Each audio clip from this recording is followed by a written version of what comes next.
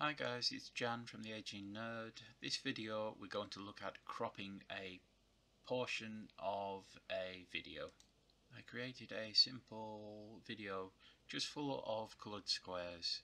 Now the object of the video is to crop, so all I'm left with in a smaller video is the dark purple square. The purple pixel is 280 pixels high and 300 pixels wide. Starting at the left hand edge of the video, the purple square starts 337 pixels in, and starting from the top, the purple box starts at 490 pixels down. The pixel coordinates are all counted from the upper leftmost part of the video. So the top left corner of the video would be 0, 0. Here's the FFMPEG command we're going to use with the crop function. So FFMPEG -I, the input file name, minus VF for video filter, the crop option, and then we select the width of the new clip, the height of the new clip, and then we state the coordinates of where we want the crop to take place. Number of pixels from the left hand side of the video and the number of pixels from the top of the video.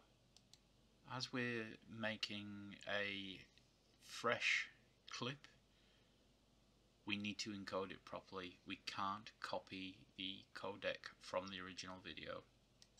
So we're using the libx 264 software encoder.